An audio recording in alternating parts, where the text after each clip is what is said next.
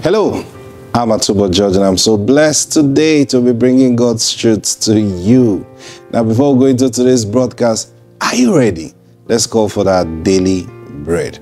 We're making requests to the Father, and we believe whatever we ask in the name of Jesus, He will give it to us. So are you ready? Release your faith now as we do this in agreement. Say, Father, I demand from you today my daily bread, and I receive all of it in Jesus' name.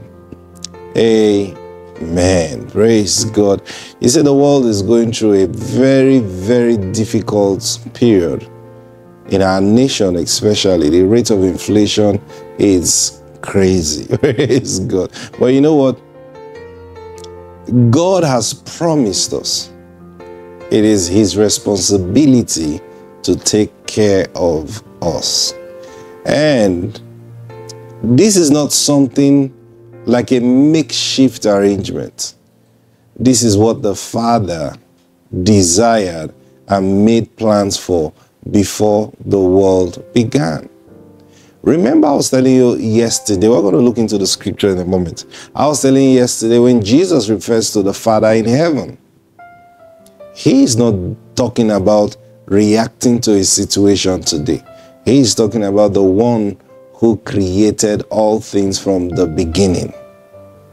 Praise God. Thank you, Lord Jesus. So when Jesus said we should pray, our Father who is in heaven, give us this day our daily bread. That's to tell you, from the beginning, before you were created, before you were formed, God Himself had made plans for your daily bread.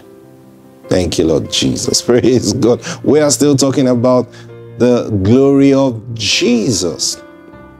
And yesterday we're looking at, now, the purpose of Jesus saying to us, our text is from John chapter 17 and verse 22, the glory which you have given me, I have given them, so that they will be one as we are one.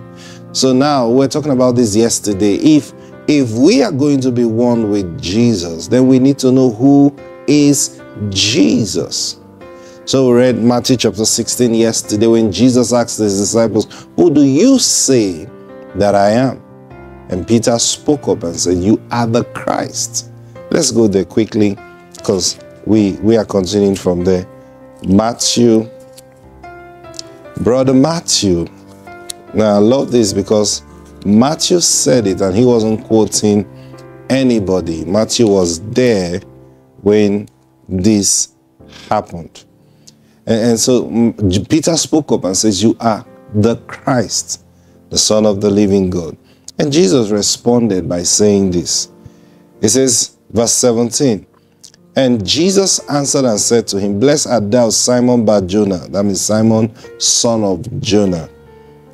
For flesh and blood have not revealed it unto thee, but my Father which is in heaven. This is big.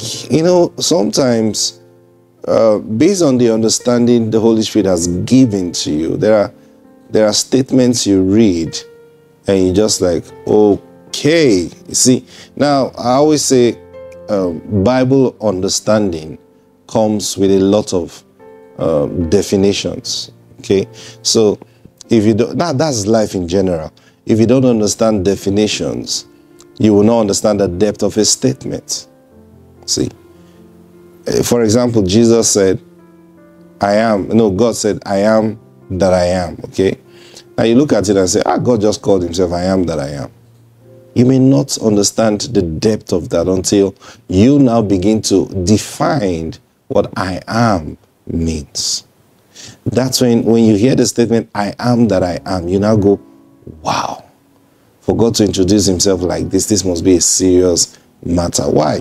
Because whereas others understand, just hear I am that I am, like a phrase or a name, you see the definitions of each of those words. And then you look at it and like, so it's the same thing here. Jesus said to Peter, my Father in heaven revealed this to you. Now, understanding why would Jesus use, he didn't just say, my Father revealed this to you. If he had said, my Father revealed this to you, we could have simply said, oh, it's the Holy Spirit that revealed this to him. Now, get what I'm saying. You know, sometimes when we begin to split these things, people get, oh, you're trying to confuse us. No. See, understanding the Godhead, I pray one day the Lord gives us permission to teach on the Godhead.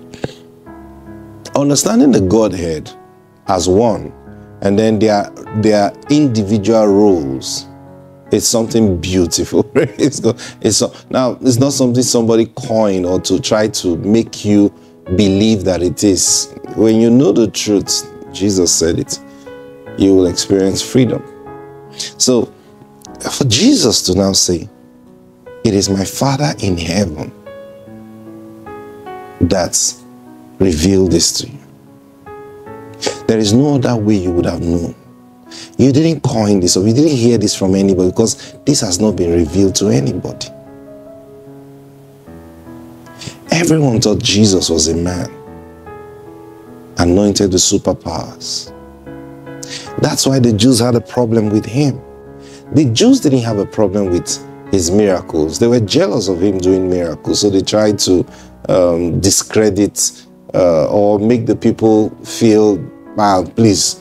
For example, anytime Jesus heals on the Sabbath day, they use that as a reason to persecute him. You see, why did he heal on the Sabbath day? Nobody's supposed to walk. And then they go after the people. You know. And most times, their real problem with Jesus was what he said about himself.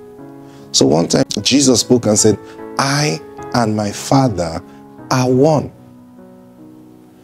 And the Bible said the Jews picked up stones to stone him. And Jesus asked them, says, okay, I've done many good works. For which of these works? Now, Jesus played a wisdom on them. I've done many good works. For which of those works do you stone me? He said, no, for a good work, we're not stoning you. Find this in John chapter 10. For a good work, we're not stoning you. I think from verse 30 or thereabout. But for you being a man, making yourself equal with God. Jesus, what did Jesus say? I and my Father are one. Now, what was Jesus saying there? He was saying something deep. Now, that's when Jesus just, now, you see, thank you, Lord Jesus. He was speaking to the Jews that day, and truly, I think Jesus wanted to offend them. Because sometimes, now, not offend them by telling a lie. You know the truth. You know, if I tell these people the truth, they will get crazy. And that's what Jesus decided to do that day. Look, let me get these guys infuriated. Let me get them mad. So he said, look, guys, I and my Father are one. Ah, you're mad. You're crazy. How dare you say such a thing? So, when Peter now spoke and says, you are the Christ. Wow. How did Peter know?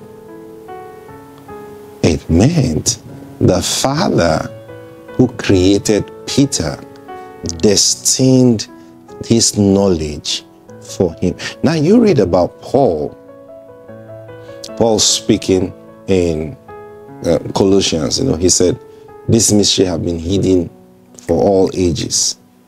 And now God have chosen me to reveal this mystery, which is Christ in you, the hope of glory. Okay, now so Paul was saying that, look, this is the reason I was born. God decided that I'll be the one to reveal this mystery. And that mystery is Christ in you. Now, hold on. Peter looked, see, I call it now we all know nobody called Paul. Nobody called him to be an apostle. Nobody walked on Paul to be saved. He had an encounter with Jesus, and Jesus himself spoke and said, I have chosen you to reveal myself to you. That's the voice he heard. Now, he responded to that voice. He accepted the ministry. And then now you find Paul saying something so important. He said, there is a ministry that God has given to me. He has given me the ability to understand a mystery. And what is that mystery? He said, the mystery is this: Christ in you, the hope of glory. Okay, let's go back to what Peter said. Peter said, you are the Christ. Now that day, Peter saw Jesus beyond a man. He wasn't looking at a man standing before them. He said to Jesus, this is who you are. You are the Christ. So what that meant was this. This physical person we are looking at will soon vanish away.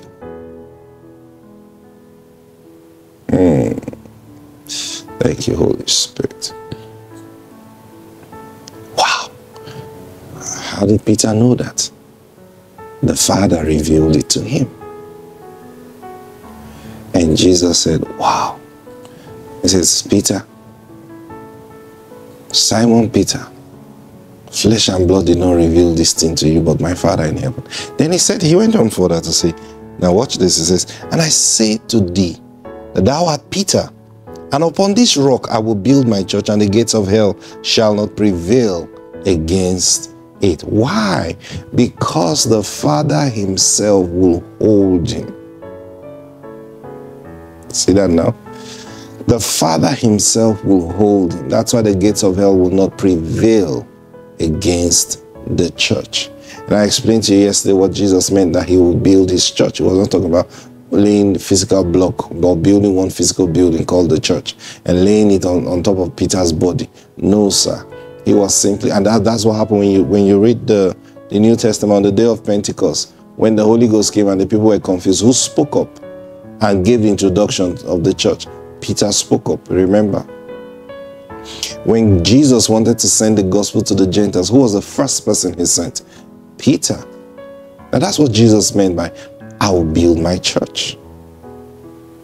That's what he meant. I'm going to use you to build my church. And that's the same thing he's doing today. How's the church being built? By men that God have chosen.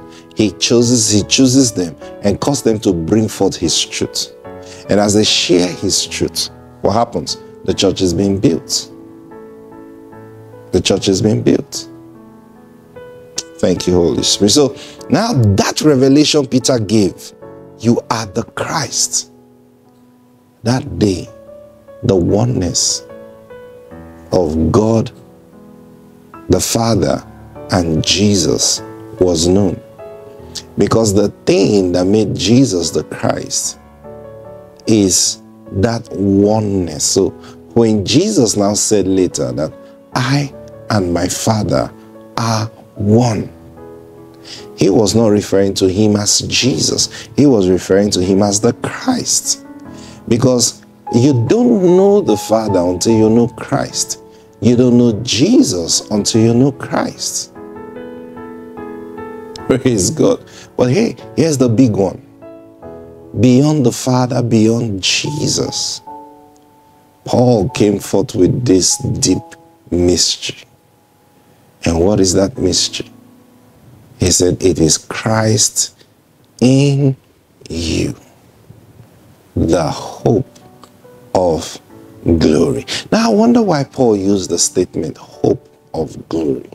I wonder why he didn't say the manifestation of glory. Now, probably because a lot of people will not understand. But Christ in you truly is the manifestation of glory. Remember, I said the glory is the Holy Spirit. Christ is the Holy Spirit. Christ is in you now. And because Christ is in you, now what made Jesus Jesus is now right in you. So the very essence of Jesus is the very essence of your life.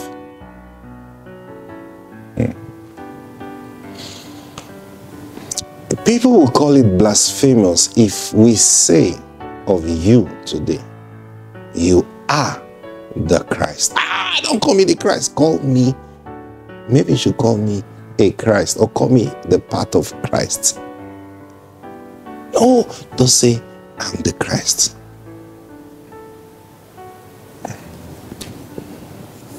Who are you? Who are you? You are the custodian of the glory that Jesus had. The glory that Jesus had is Christ. That was the glory of Jesus. And now he has given that glory to us. Anamaro to verite. See, you are still struggling to be like Jesus, right? Jesus, he is not waiting for you to be like him. He has already given you the thing that made him him, if you understand that. We carry the essence that made Jesus, Jesus. So what does that mean to you? It's time, and that's what he's calling you into, to live from Christ, not to try to be like Christ. We cannot try to be like Christ. We just live in Christ. Hallelujah. We live in Christ. And soon the world will begin to see Christ on the earth. Alagabarodos.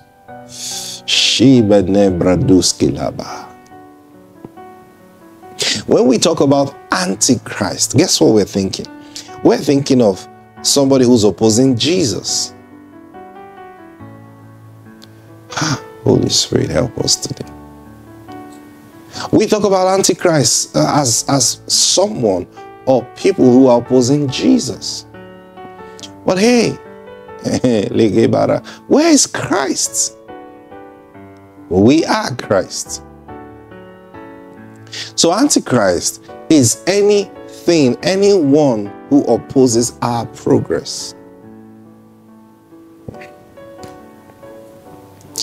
Antichrist is anti-glory. Praise God. Not anti-glory. No, anti-glory. Praise God. Are you getting what I'm saying? Now, Christ is in you. And that means the glory is to be manifested. It's not to be hoped for. The glory is to be manifested. The same way Christ in Jesus manifested the glory. Jesus manifested the glory everywhere he went. Today you are here. Christ is in you. What are you going to do? Sit down and think, it's time to manifest the glory for all men to see. Can you believe this? Oh, I want to manifest the glory, but you know, there is no but in it. Oh, if I can just, you know, sometimes we tell people, oh, if you want to manifest the glory of God, you need to fast and pray. As much as that looks true, but here's the thing: the Christ has already been given to you. Christ has been given to you. So what you are dealing with is getting your mind to function in agreement with Christ that is in you. So sometimes we even think of the Holy Ghost as someone that is outside us. Says, Holy Spirit, please come. Holy Spirit, come and visit me. You know, Holy Spirit, come and fill me again.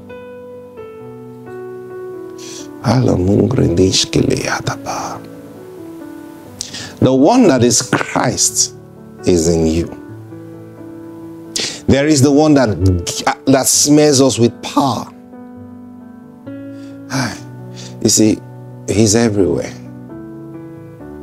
But the one you should pay attention to the most is the one in you. Christ in you. My time is up. Praise God. Holy Sepradila Azegedeba. Remaining where you are is a choice. And you made that choice to neglect the truth of who you are and who He is. If we don't manifest who we are, then we deny who He is. Think about this. I'll see you tomorrow. God bless you. Bye.